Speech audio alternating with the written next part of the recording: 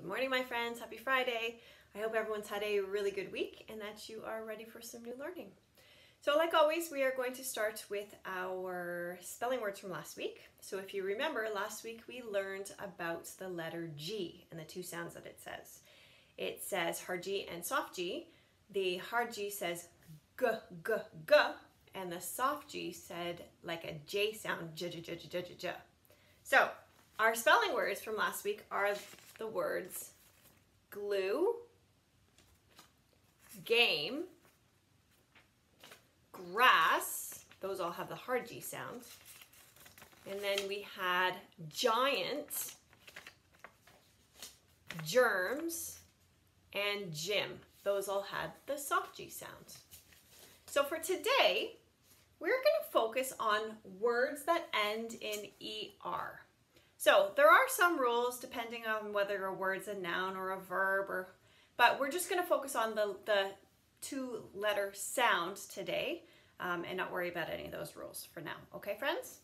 So when you have the words ER together, it says I have noticed when reading with a lot of friends that they would say So they would say farm and then it's hard to kind of figure out what that word is. But if you know that the word ending says you can kind of peel it off and figure out what the root word is before you put the ER. So we can almost cover this and say farm. So we know that that word is farm, and then we know the ER says So we could say farm, farmer. Same with this one. Bake, baker. Fast, faster. Bet, better. Jump, jumper. Dinner. Light, remember IGH says the I sound. Lighter. Teach, teacher. And taller. Okay, friends? So pretty easy once you figure it out, because a lot of these words look really long, but a lot of these kinds of things have different kind of games that we learn to kind of figure out how to read them. So even the double consonant words, which is a tricky one as well, when you see a word that has two consonants that are the same, you just hear one sound. So we don't say b, et, t, we say b, et, better. And if you're able to kind of learn those little tricks, then reading comes really easily. Okay, so that's our hope for grade 1 and 2, that we teach you all of those tricks so that you're able to become super readers. So our new spelling words for this week are going to be the words under.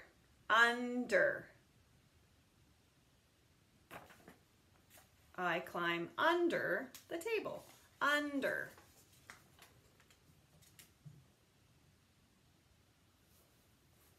The next one is the word spider.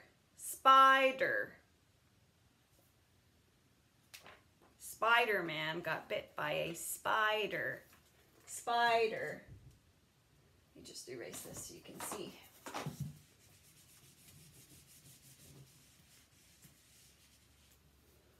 The next one is the water. Not the water. The water is the word. The word water. I like to drink a lot of water. So my friends, if you remember to just peel off the ending, the ER, just cover it up and you can figure out the first sound. So makes reading really easy. The next one, we know that TH says th, so we could figure this out. Father. Father's Day is coming up soon. The next one is the word never. I never eat candy before bedtime. Never. Sometimes I do. And the last word is the word flower. I love flowers. Flower.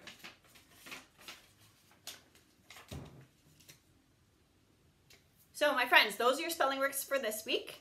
As always, I would like you to write them down, read them every day, write with them, stick them on your wall, stick them in your car, wherever it is that you can practice them the most is best for you. For my kids' spelling words, I stick them on my fridge. So then every time my kids go to open the fridge, they have to read the words to me. Or they don't even read them to me anymore. They're just in the habit now of they'll stop, they'll read the words, and then they'll get whatever they're looking for in the fridge. So that's kind of a neat trick that Miss Herman's done with her kids. Okay? So those are your words. All right, my friends, your homework was sent out on Wednesday. This is your second to last homework package because summer is almost here, which means school's almost done for the year. But your homework packets were sent out on Wednesday. And in your homework packets, I tried to keep things kind of similar to what we've been doing, just so it's easy for everybody. Okay, I know we're getting really tired. It's the end of the year. We're kind of sick of having to do work. So Miss Herman just kind of kept things the way they've been going so that we don't have to learn too many new things. All right? I know your brains must be tired. Okay, so for my grade 1 friends, for your reading for this homework packet, you have more of these passages. So remember, when you're doing these passages, you're reading what it says, and then you're drawing a picture based on what it says. So for this one, it says, I see that the brown bat is in a tree. So you're going to draw a brown bat in a tree. And then it says, the black bat is in the sky. So a black bat in the sky, brown bat in a tree. The gray bat is eating fruit. So maybe it's a fruit tree. So you could draw maybe a pear tree. And you'll have the brown bat in the tree, you'll have a gray bat eating the fruit, and then the black bat would be in the sky. Okay, friends? So all you're doing is reading the passage and drawing a picture to go along with what you've read. And you have 4 of those activities. For my grade 2 friends, you have more of these. So remember, you're reading the passage and then you're answering the questions along with the passage and drawing a picture. So for example, this one says, the girl sat on her horse. Her horse can run really fast. The girl loves to ride her horse after school. Her horse is brown and tall. So that was your information. Now there's questions to go along with your reading. So the first question says, what does the girl love? And in the first sentence, it told you, the girl sat on her horse. Her horse can run really fast. Sorry, in the third sentence. The girl loves to ride her horse. So you would say, she loves to ride her horse. And that would be an answer. The next one says, how does the horse look? So the last sentence said, her horse is brown and tall. So you're not just going to write brown and tall because that wouldn't be a perfect, complete sentence. You're going to write, the horse is brown and tall. Because if you just wrote brown and tall, we wouldn't know what is brown and tall. Is the girl? Is it the girl? Is it the horse? Is it the house? Is it the pickle? You got to explain what it is that you're writing about, okay? And then it says, draw a picture using details from the story. So we know that the story is about a girl and a horse. So you'd probably draw a picture of a girl and her horse, right? You're not going to draw a picture of the moon with a dinosaur on it because that didn't have anything to do with our story. Okay, so remember friends, this is checking your comprehension, which means how well do you understand what you're reading? Okay, if anybody has any questions on these or if you don't understand how to do these, please send Miss Herman an email or you can even give me a phone call and I will help you through it so that you understand what you're doing. I don't want anybody feeling frustrated because they don't know what to do for their work. Okay, guys?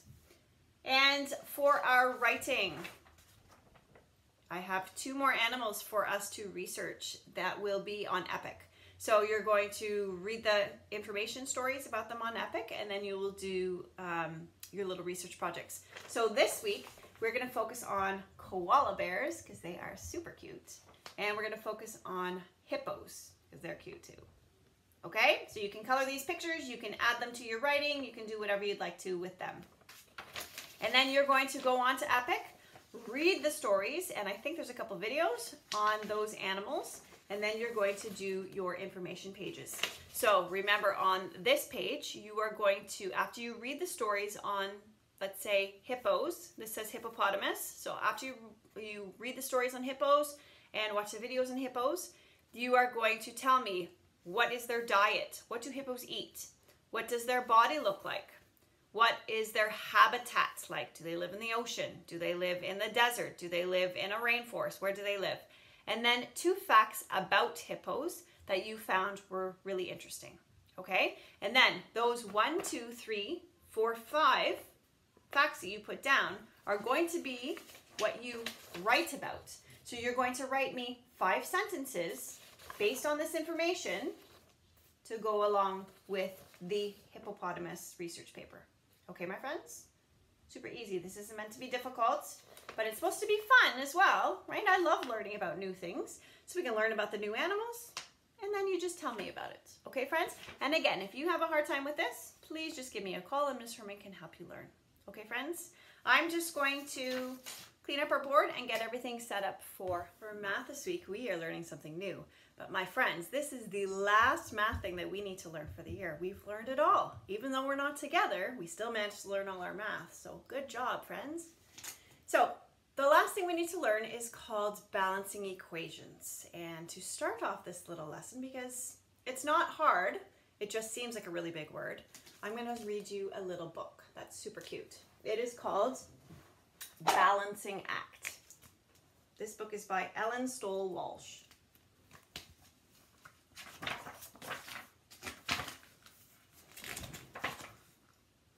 The mice had a teeter-totter.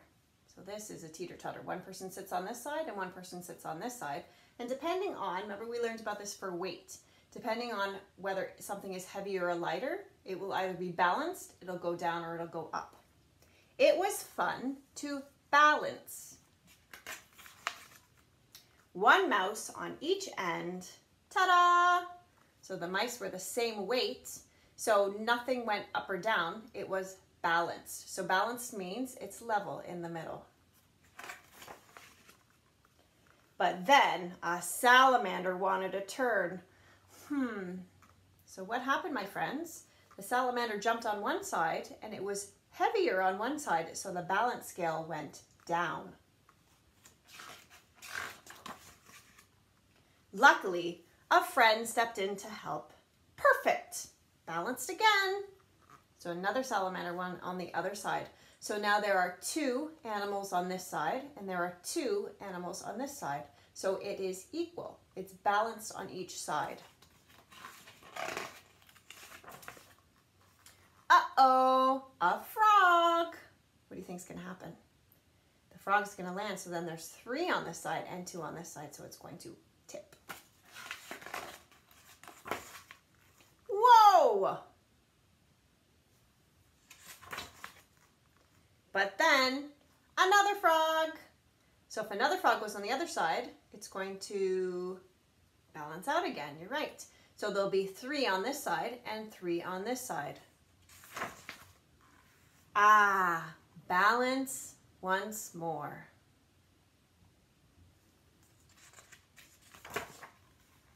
Oh no, a bird wants to balance. Do you think a bird can fit on that little stick? Whoops, that's not going to work. So no, the bird was way too heavy. So the bird meant everything kind of fall off. Or maybe it will. Ta-da! So there are 1, 2, 3, 4, 5, 6 little animals over here, and there's a big bird over here. So if these all weighed 1 pound, let's say 1, 2, 3, 4, 5, 6 pounds, this bird, it's balanced, so this bird must weigh 6 pounds. So although there's only 1 bird and 6 animals, they weigh the same. So because they weigh the same, it makes it equal. But not for long. Too many balancers. Well, they broke the stick.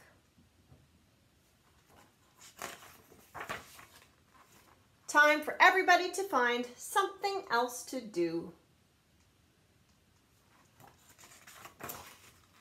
except the mice.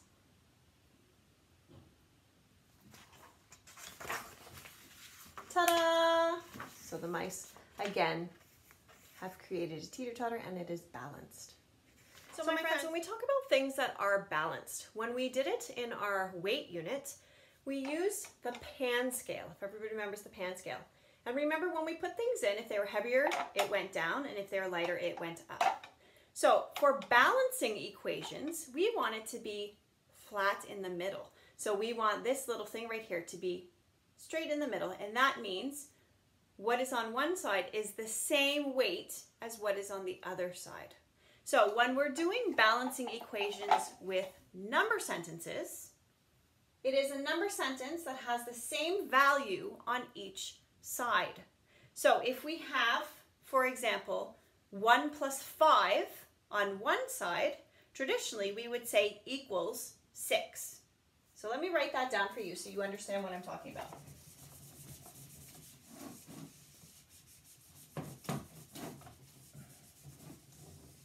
The equal sign is really our trick here, because equal, this sign right here, just means same. That's all it means. So what's on this side has to be the same as what's on this side. They're equal. They weigh the same. So if we have, let's see, Ms. Herman said 6 plus 1, and it equals 7. So 6 plus 1 equals 7. So this here has to be equal or the same as this here. So we know that 6 plus 1 equals 7, and then we have the number 7. So they are equal. Does that make sense, my friends? Hopefully. Let's try another one if it's got a mixed equation. So if we had the equation, let's see, 5 plus 2, 5 plus 2, and let's say it equals 3 plus blank.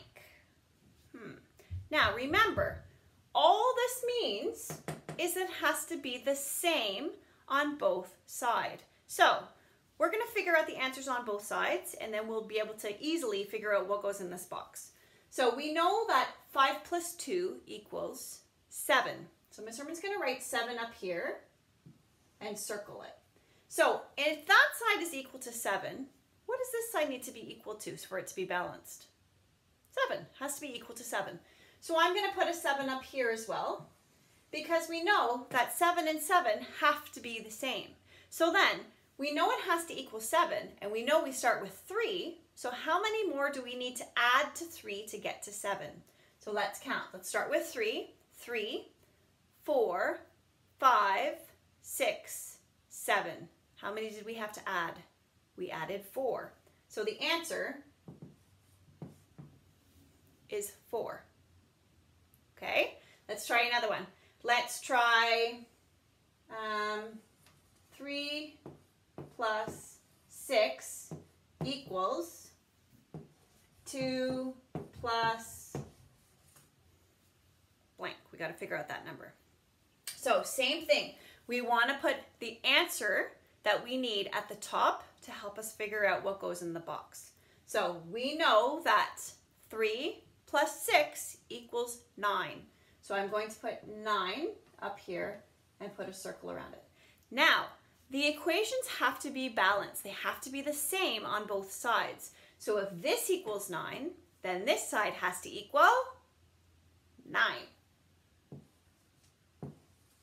So we're starting with 2. We have to get to 9. So we have to count up until we get to 9. So let's start with 2 and count up. So 2, 3, 4, 5, 6, 7, 8, 9. How many fingers did I have to add? 7. I had to add 7 fingers. So we put 7 in there. So 3 plus 6 is the same as 2 plus 7 because they both equal 9. So it doesn't matter that the numbers are different. The answer just has to be the same. And in this case, both of the answers is 9. Okay? Let's try one more. So when you're balancing an equation, all you're doing is making sure that the answer on one side of the equal sign is the answer on the other. So our trick is the equal sign. So if something has equal in the middle, it has to be the same. So if Miss Herman puts a marker in this side, it's not balanced right now. What do I need to make it balanced? Let's put a marker in this side. Now, what if I put two markers in this side? Would it be balanced? No, because it has to be the same on either side. Okay, my friends? So let's try one more of these. Let's try, what should we do? Let's do 4 plus 4 equals, now I'm going to switch around the boxes because it doesn't matter where the box goes, you're just trying to figure out what that side equals. So I'm going to put the box first. The box could be over here, the box could be over here, it doesn't matter where the box is. So then we'll do 4, and then we'll do space plus 5. So in order to figure out what goes in the box, we need to figure out what does the answer need to be. So we can figure that out by this number. So we can do 4 plus 4. I know that 4 plus 4 equals 8. These markers don't show up very well. 4 plus 4 equals 8. So if the answer is 8 over here, the answer has to be 8 over here because they're balanced, because this means the same. So we'll put an 8 over here.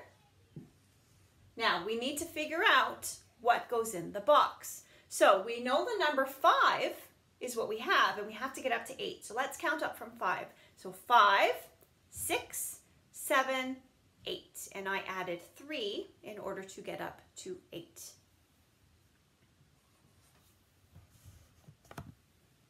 Okay. So to go over your homework,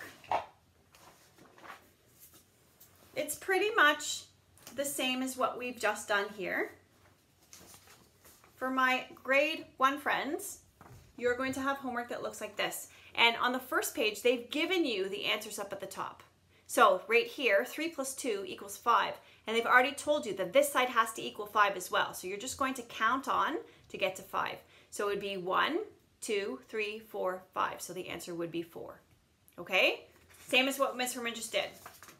On this one, they didn't put the answer in the circles. So you're going to have to figure out the answer in the circles. So this is 5 plus 2. We know that 5 plus 2 equals 7. So we're going to put 7 up there. And if it's 7 on this side, it has to be 7 on this side. So then you'll count on from 3. 3, 4, 5, 6, 7. And the answer would be 4. Okay, friends? And then on this one, you can write the answers up at the top above the bananas, but it's the same idea.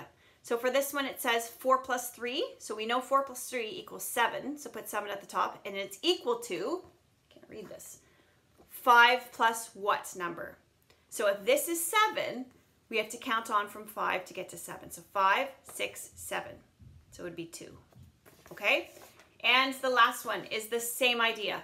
So 1 plus 6, write the answer up at the top, is 7. And then 4 plus what number equals 7. Okay, friends? So those are for my grade 1s. My grade 2 friends, your homework is very similar. The numbers are just a little bit higher, okay? So for this one, it gives you the number at the top. For this one, you can write the numbers at the top to figure out what the answer is. And there's 3 numbers on this one. So 7 plus 7 is 14. And then 6 plus 5, 6, 7, 8, 9, 10, 11. How many more do you need to add to get to 14? So 11, 12, 13, 14. So the answer would be 3. And then we have one like this, which is the same kind of idea as the previous one. And there's one like this. So it just says, we know 10 plus 4 equals 14. So then 13 plus what number equals 14? 13 plus 1. So remember, the answers just have to be on the same, have to be the exact same on the opposite side of the equal sign. And that's it. That's math. So to finish off our lesson, I am going to read Miss Junie Jones. Let's see if we can finish the book today. All right, where did we leave off? She didn't like sprigs. Remember, she cut her hair and then her teacher saw it and she was really sad. Okay, so chapter 9 is called Learning a Lesson. Finally, Mrs. put my devil horn hat back on my head. Here, she said, This will be the only hat you'll need to wear today, I promise. After that, we went back into room 9 and Mrs. told a teensy-beansy fib. Boys and girls, may I have your attention, please? Judy B is starting to get the sniffles, and so I'm going to let her wear her hat in class. She looked at that Mimi Jim. All day, Jim. She's going to wear it all day, and no one is going to touch it, she said. Not anyone. I jumped out of my seat. Yeah, Jim, you can't even touch it with your baby little pinky finger, right, Mrs.? Right? Right, said Mrs. Not even at recess. Right, Mrs.? Right? Mrs. sucked in her cheeks. Yes, Junie B, right. And not when I'm getting a drink at the water fountain, and not when I'm bending down to tie my shoes, and not when I'm walking to the pencil sharpener, and not when I'm just plain sitting in my chair, and not when I'm working in my workbook, and not when I'm practicing my alphabet, and not when... Okay, we get the picture, said Mrs. I smoothed my dress. Alrighty then, I said, real nice. After that, I sat in my chair, and I worked in my workbook, and I played at recess, and I went to the water fountain, and no one touched my hat. After school, Daddy came to room 9 to get me. I was surprised to see that guy. Daddy, I didn't even know you were going to get me today. And so this day turned out better than I thought. Daddy stared at my hat. All of a sudden, my stomach did not feel good about this situation. He reached out and took it off my head. Then he quick closed his eyes. Lovely, he said. After that, he picked me up and he carried me to the car. I tapped on him. Did you really mean it's lovely? Or was that just a joke? I asked him, kind of nervous. Daddy didn't answer my question. Instead, he buckled me into my seatbelt and he started to drive. We drove and drove for a very long time. Finally, we pulled into a parking lot. I looked out the window. Daddy! Hey, Daddy! It's the beauty shop! The beauty shop with Maxine, I said. Daddy took me right inside. And guess what? Maxine was waiting for me. She did a smile. Looks like someone gave herself a little trim, she said. I felt shy of her. It didn't turn out even, Stephen, I said, kind of soft. Maxine ruffled my hair. Then she put me in her giant spinny chair and she sprayed my hair with water. After that, she snipped and snipped and snipped. Finally, she put gel on my hair and she blowed me dry. I looked at myself in the big mirror. Hey, what do you know? No more sprigs, I said, real delighted. How did you do that, Maxine? How did you do it? Maxine winked at Daddy. Years of practice, she said. Daddy leaned close to my face. Years and years and years, he said. After that, he lifted me down from the chair. And he gave Maxine lots more dollars, and me and him drove home again. After we got to my house, Daddy came into my room with me. He took my extra scissors off my desk, and he put them in his pocket. Sorry, Daddy. Sorry I cut my own hair, I said. He did a sigh. I know you're sorry, Junie B, he said. I just hope you learned a lesson from all of this. I did, Daddy. I did learn a lesson. I mean it. I mean it. Daddy kissed my head. 'Cause that guy still loves me, that's why. After he left my room, I looked at my hair some more. It was the cutest hair I ever did see. Just then, my whole face lighted up. Hey, I'm the one who got this haircut started, and so maybe I can be a beauty shop guy after all, I said, real thrilled. I tapped on my chin. Yeah, only what happens when I grow up and have to practice some more? What will I use to cut with? I looked at my desk very curious. Then I tiptoed over there real quiet and I opened my bottom desk drawer. I searched my hands all around that thing. Then all of a sudden, I smiled kind of sneaky because guess what? More extra scissors. That was the end of the book. Do you think she's going to cut something else? Let's hope not. All right, my friends. That is the end of our lesson for this week. I hope everybody has a fabulous weekend. And it's really sunny outside. The rain has stopped, so that's good. And I hope you are all happy and safe and that you're working hard on your homework. Okay, friends? I will talk to you again on Monday for our guest teachers. See you later, guys. Bye.